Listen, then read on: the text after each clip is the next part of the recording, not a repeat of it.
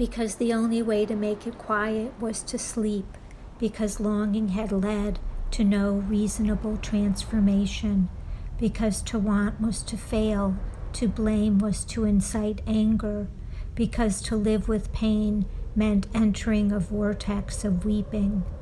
because her body hurt, because hopeless she did not know that it would pass, because she was slowly dying like an annual flower never to come back, because there was unintended trauma, loss, an unexpected frost, a sleepless, endless mantra,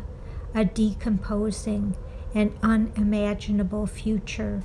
because she did not know the wreckage her leaving cost and all the life she had before her.